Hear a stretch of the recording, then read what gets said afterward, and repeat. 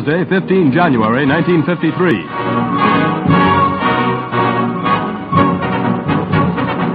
This is Operation Information. You're about to hear the inside story on Radio in American Sector, Berlin. You will hear some good news from the post exchanges. And you're about to hear an on-the-spot report of the changing of the guard between America and the Soviet Union. Yes, you will hear these and other stories on your weekly radio newsreel, Operation Information.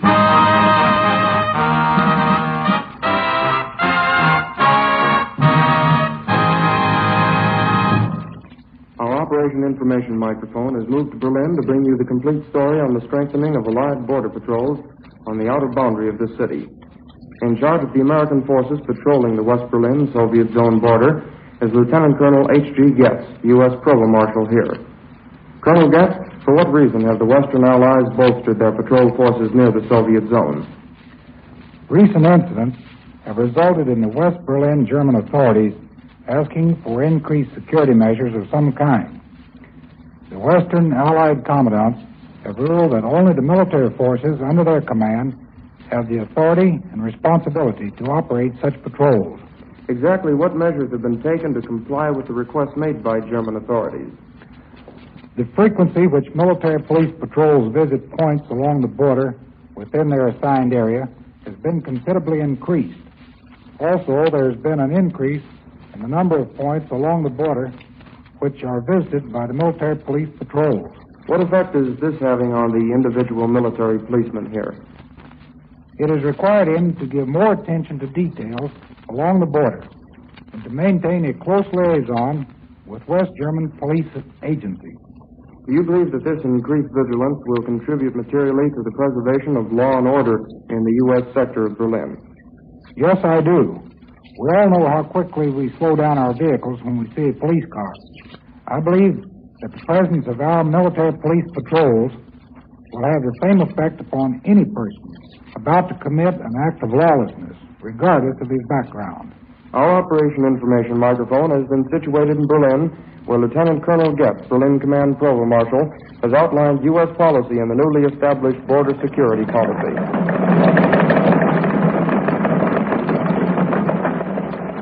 As the year 1952 came to a close and the European exchange system closed its books, the system announced a $4,100,000 customer dividend.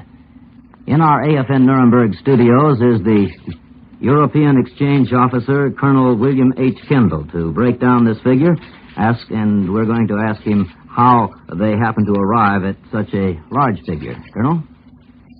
Well, this figure of $4,100,000 was the amount that we figured that we were going to earn over and above the necessary welfare dividend requirements had the merchandise remained at the old price. We selected those items of merchandise which we thought would do the most to stimulate morale and good feeling in our customers and cut the prices on those certain items of merchandise. This figure of $4,100,000 is the difference between the old price and the present lowered price. Well, then actually, it is a price reduction which over, I presume, a 12-month period will give back to the customers of EES the $4 million figure. Is that correct? That's exactly it. And that's what you call a customer dividend. That's right. We call it a customer dividend over the counter. Mm-hmm. In other words, the customer gets his dividend as he buys the merchandise. Well, Colonel, being the number one man in the European exchange system and having been here just a little over a year, what would you say was the biggest advancement in your organization in the year 1952? Well, I think probably the biggest was the new procedure in the stock control and inventory procedure as far as our retail merchandise is concerned. It used to take over 30 days to move merchandise from a warehouse into a store. Our present goal is 3 days. That ensures that the customer gets fresh, new not shop-worn merchandise, and it is a great boon to keeping our shelves full of merchandise and not subjecting the customer to the irritating occurrences and reoccurrences of being out of merchandise on the day the customer wants a particular item. Well, I'm sure our listeners who actually are the customers of EES will agree that this is a good step. From 30 days to 3 days is a lot of advance. Colonel Kendall, in dealing with EES, speaking to your executives and to your vendors, you often hear the term pipeline used. Just what is meant by pipeline? Well, the pipeline is really our serious problem. The pipeline through which our merchandise must flow from the States is a matter of from 3 or 4 months. And when you're talking about 3 or 4 months of merchandise in the pipeline, you're talking about just that many dollars. We are attempting in every way possible to shorten that pipeline and shorten the number of dollars that remain idle while the merchandise is in the pipeline. One expedient which we're exploiting at great length is procuring as many items we can on the continent. The other expedient is to have as many vendors as possible warehouse for us somewhere on the European continent. And so if we want a particular item on our shelves next June, we've got to start planning and actually ordering it as early as February. Speaking of planning, what are your plans for the year 1953? One of our biggest problems is, again, shortening this pipeline. We intend to exploit to the fullest sources which are closer to us. That means more continental procurement. Whenever the continental price is right and the delivery terms are right, we would, of course, prefer to procure nearer our stores. We have buyers who are traveling in all of the European countries. We also have buyers now, our own buyers in New York, because, of course, there are still typically American items which are only obtainable in America. So the secret of our success in getting the merchandise to the customer quicker is to have buyers who really know their business buying merchandise wherever it's available at the lowest possible price. Well, and once again, on prices and perhaps in conclusions, and speaking from the vantage point of January, are there price reductions in sight? I always dislike being too optimistic in advance, but I feel that it is quite possible that with our continual campaign to shorten the amount of our dollars and therefore our expense, because we have to insure all the merchandise that's in our pipeline, we will be able to pass some more customer dividends back to the customers next year.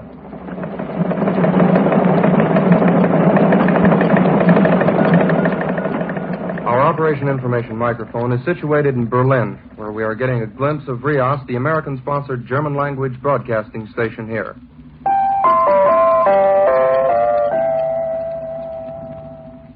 That was the Rias identification tone, the sound that tells all Rias listeners, both in East and West Germany, that they are tuned to the channel that assures them of accurate information and good programming 24 hours a day. In order to find out more about this fine production at Rias, we have with us Mr. Tom Brown, Musical and Production Director of Rias. Mr. Brown, could you tell us how large is this station? Well, Rias is a pretty large station. We have two medium-wave transmitters, one of them 100,000 watts, the other one 40,000. We have a 20,000-watt shortwave transmitter, which is frequently heard in Australia, and we have a 3,000-watt FM transmitter. The station itself has about 600 German employees on payroll, another 250 on personal contract, and has constant dealings with freelance artists here in Berlin. The American staff consists of 7. What is the exact purpose of Rias in this city behind the Iron Curtain? Well, its purpose derives from the very fact that it is behind the Iron Curtain. The United States government maintains this station as a means of keeping in touch with the people in the Soviet zone who have been cut off from all contact with the free world. And Rias's main purpose here is to inform them of the truth that is going on and from which they are kept. From the response that you have received from your broadcast, do you believe that this purpose is being accomplished? Well, we know very well that our message is getting through. One of the best ways we know it is the fact that the communists in the East Zone, Soviet zone, are our deadly enemies. The present press campaign against Rias in the Soviet communist-controlled press over there has reached tidal wave proportions. And just recently they've taken to actually jamming us on both of our medium wavelengths. When we first came to Rias for this interview, which, by the way, is being made on their equipment to simplify matters, I was under the impression that this station would be no different than the others I had seen elsewhere. Now, one of the things I'm interested in is a bit on the technical side, namely what you call Drahtfunk, or wired wireless. Yes, that is something that I don't think most Americans are familiar with.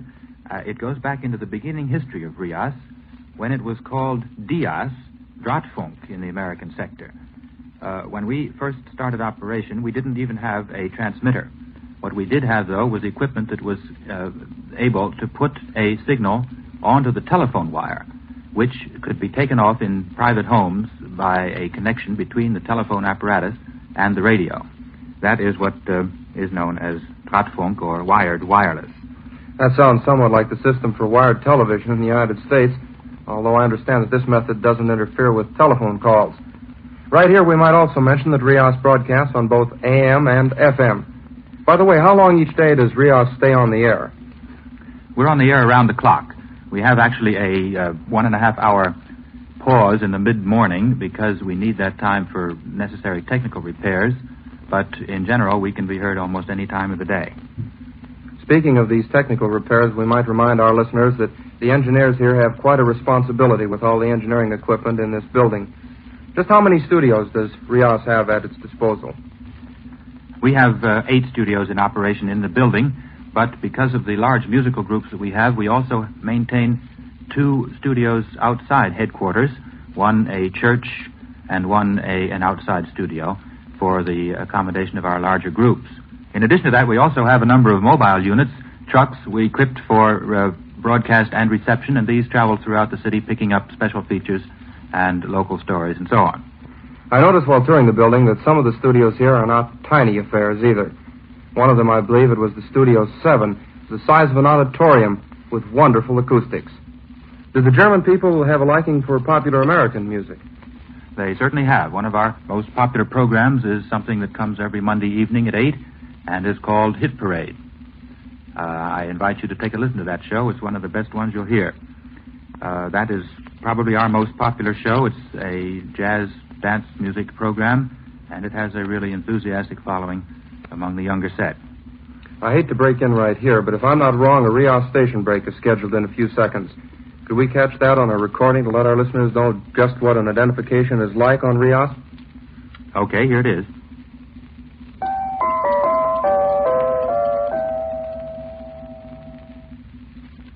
Uhr, hier ist Rias Berlin. Guten Tag, verehrte Hörer. Wir bringen Ihnen jetzt unseren Schulfunk. Now, you'll notice that was a pretty brief affair for a station break. That has a purpose. Rias listening is a dangerous activity to people in the Soviet zone. It's not advisable to make too big a thing yourself of the fact that you are Rias, and we try to use the word Rias as little as possible. Could you give us a brief idea, just before we leave here, what Rias programming is like throughout the day? Well, I said earlier that our main purpose here was to keep the people in the Soviet zone informed of what's going on in the world about them.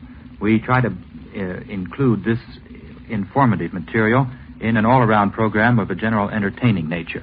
And we try to offer as much of general interest to the public as we can. Of course, we have a great deal of music, light music, dance music, also a good deal of serious music. We have many sport features. We have special programs for women, for children, for businessmen, for farmers, and so on. And the result of this production, fine listening for the German people in and around Berlin.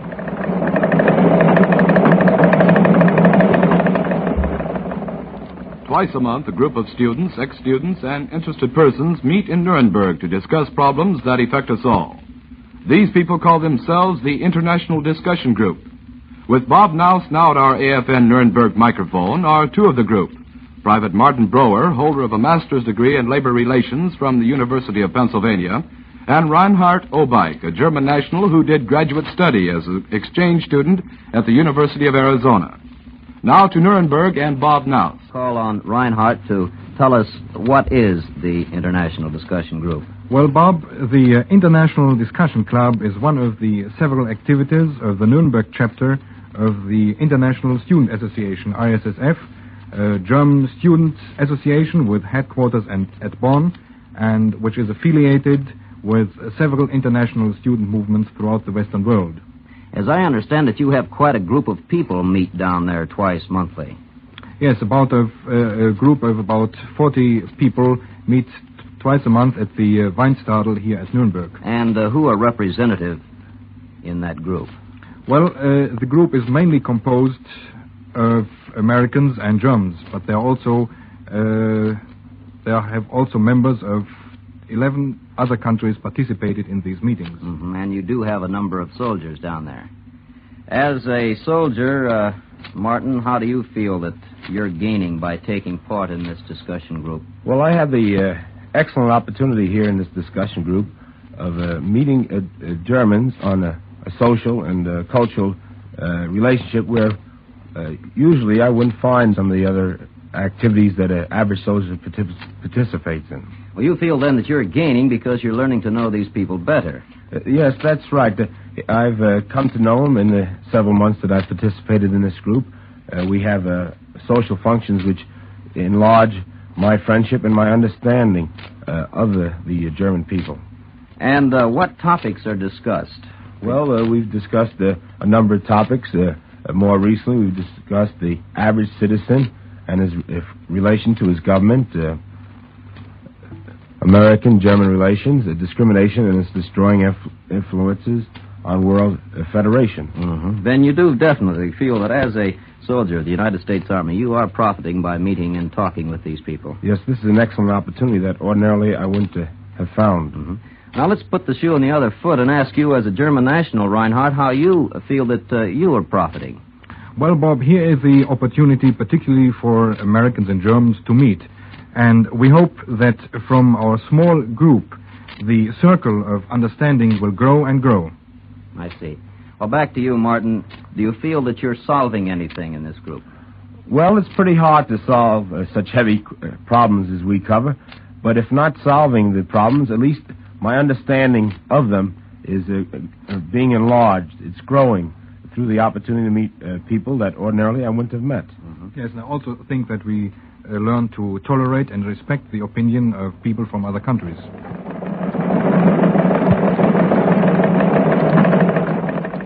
The capital city of Vienna, Austria, is divided into 4 sectors, similar to that of Berlin.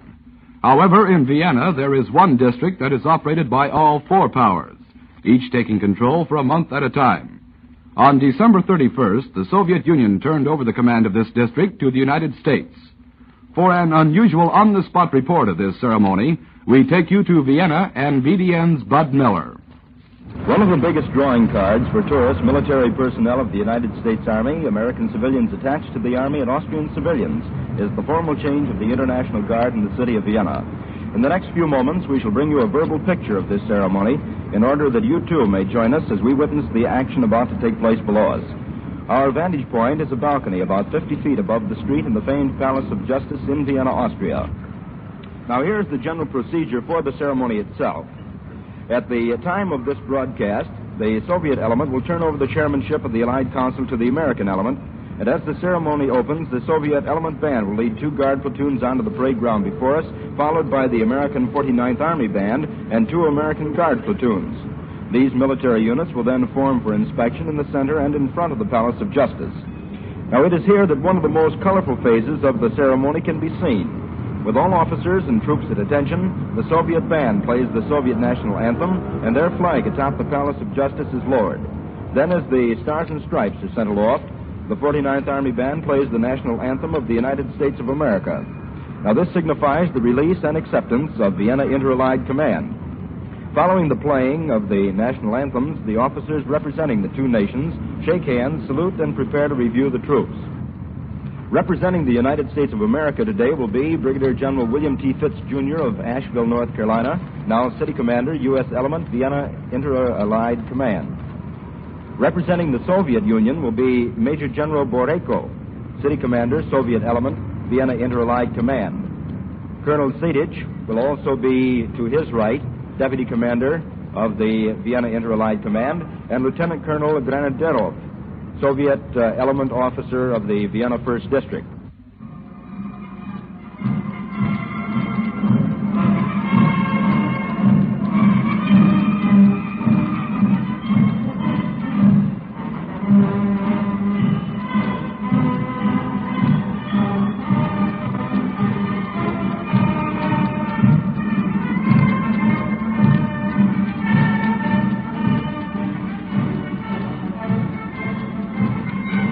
I see that action is beginning down below us on the main street before the Palace of Justice. The music you hear in the background is that of the Soviet band as they move from our right to march forward and come down in front of the Palace of Justice. A huge band comprised of about 80 pieces.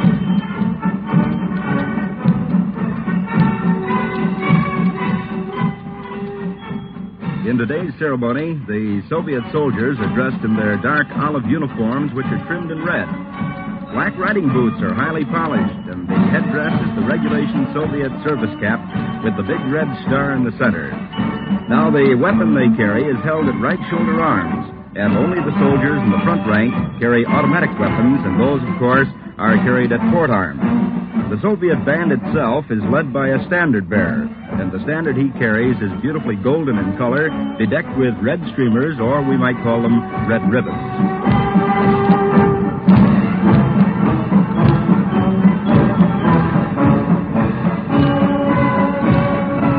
And as the band goes by, we see the Vienna Allied Guard of the Soviet element that moves up forward. They break rank.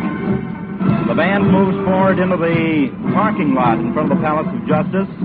The guard commander and one platoon leader moves forward, and they'll form directly in front of the Palace of Justice, as we told you in the beginning of our program, for inspection. A very impressive sight to see indeed, as the Soviet band has moved in front of the Palace of Justice, and as the Soviet Guard platoon, with a very peculiar step. This is one particular part of the ceremony that we wanted to tell you about, is the marching step of the Soviet soldier and the Soviet Guard platoons. It is one that is very familiar, as a matter of fact. During the Nazi era, between 1938 and 1945, many of the civilian population around Europe was very familiar with the goose step of the German army. And this particular marching step is somewhat used by the Soviet army. And now the band is standing fast in the parking lot in front of our Palace of Justice in Vienna, Austria. The Soviet Guard platoon has moved to the left, where they'll take up their position, and the guard commander for the Soviet element will carry on his inspection. In the distance, we hear another band strike up. This will be the 49th Army Band, which will lead the American element, Inter-Allied Guard, onto the parade ground and before us. We might add here that the 49th Army Band is under the direction of Warrant Officer Peter A. Parkinson of Vancouver, Washington.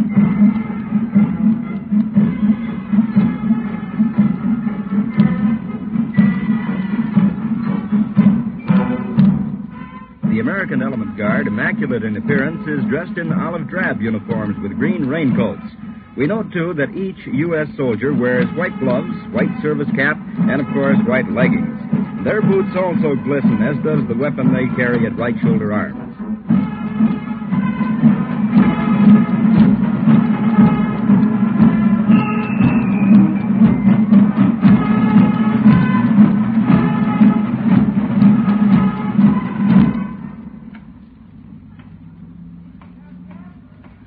the band moves directly before our microphones here at the Palace of Justice, they will also step into the vacated area before this building and take up their place.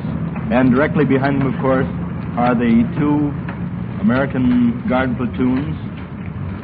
The Guard dresses right, and the inspection begins by the American Guard commander, platoon leaders, and of course, at the same moment, the Soviet element is inspecting its guard far to our left on this parade ground.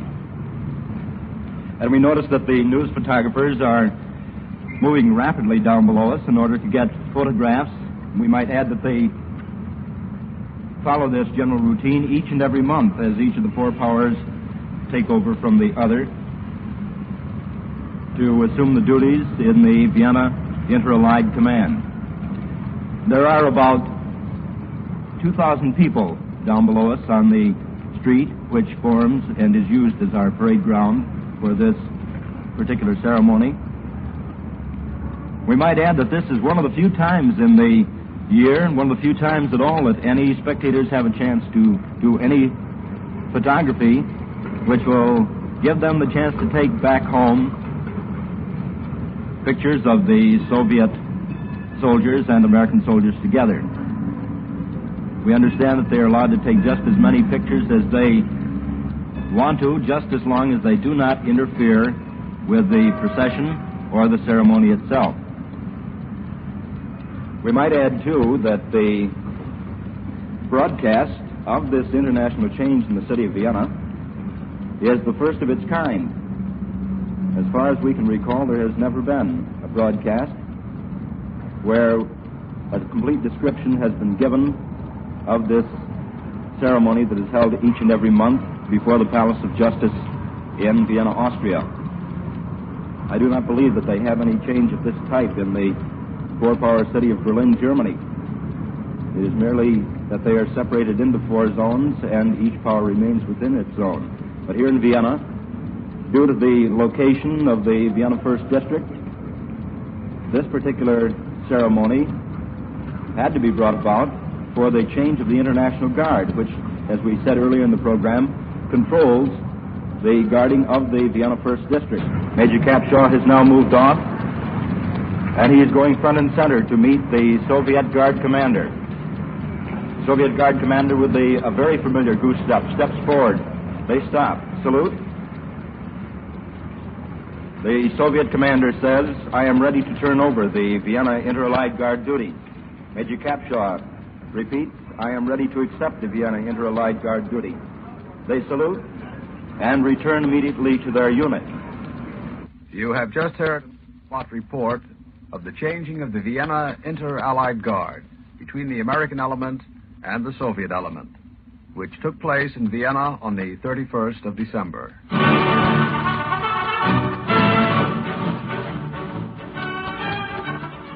This has been Operation Information, a 30-minute radio newsreel of Europe this week. This program was written and produced in our Frankfurt studios by Sergeants Mel Riddle and Bob Harlan. Your narrator was Airman Al Wolter. Now this is Sergeant Chuck Renner inviting you to be with us next Thursday at 20 hours for next week's highlights and sidelights of news in Europe, events now in the making on Operation Information.